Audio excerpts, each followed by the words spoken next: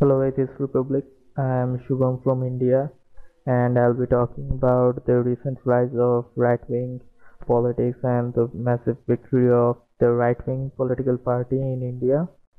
So, the far-right party in India is the BJP, kind of the Republican version of India, and they have won a massive victory in the elections this year.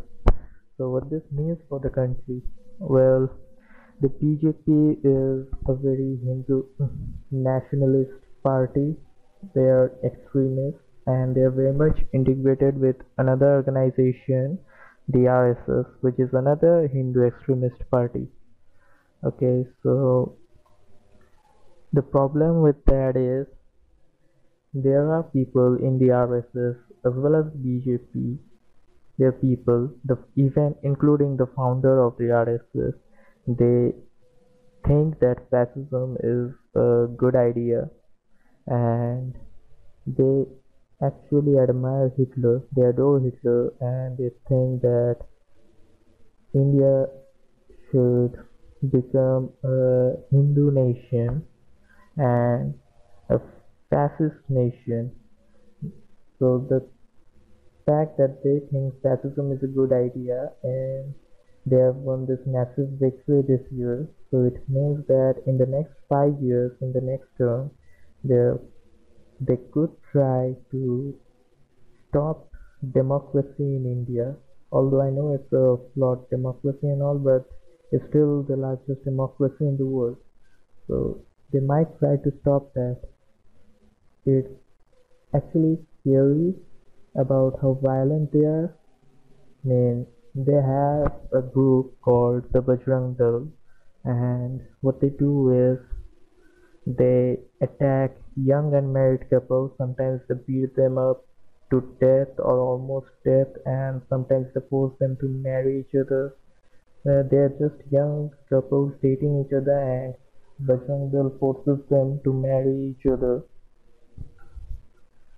Like, because they're conservative, they they don't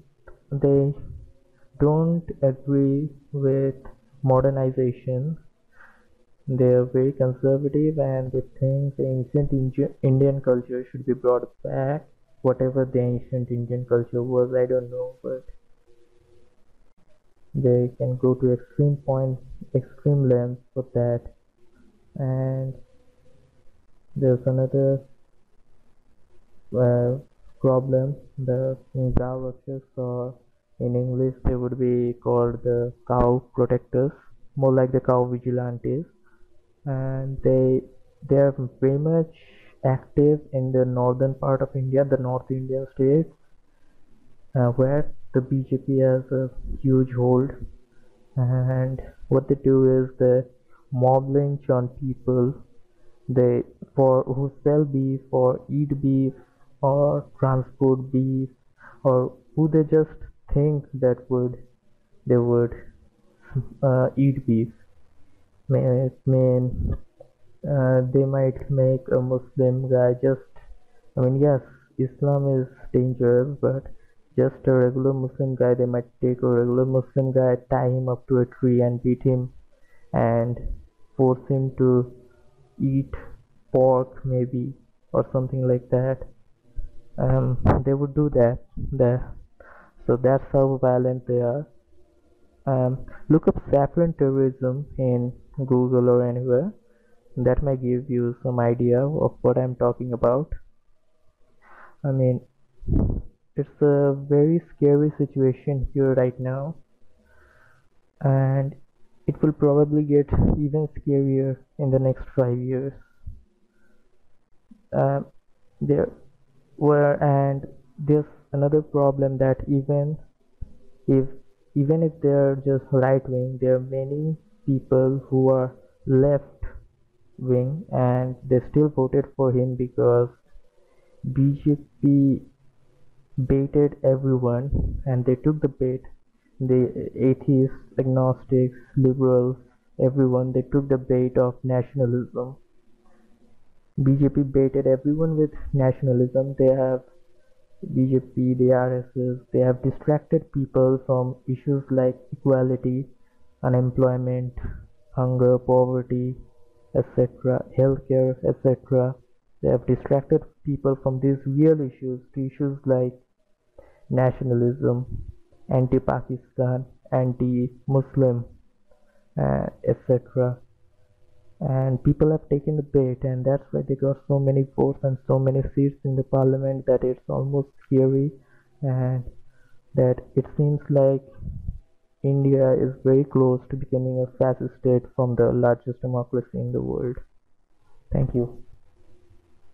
Atheists are under attack in many places. If they were Christians, their voices would be heard. If they were Jews, their voices would be heard. If they were Muslims, their voices would be heard. But they are atheists, and not many seem to be listening. Let's make it difficult for them to ignore us.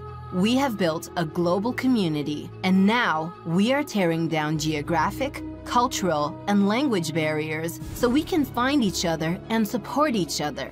In the last decade, we have built the largest atheist community in the world. Now we're doing the same in other languages. With your help, we have started Atheist Republic in Persian and Arabic. انضميت مؤخراً لأسرة Atheist Republic وحيصير عندي بودكاست باللغة العربية. As we grow, we can dedicate more time, staff, and resources to start doing the same in Spanish, Portuguese, Malay, Bengali, Urdu, Hindi, and other languages. We are providing community, support, informative content, and amplifying the voices of those who need protection, especially in countries where people feel isolated simply for their lack of belief. We want to be there for them, and we are only getting started. Help us get there. Check in the description for ways you can support our projects.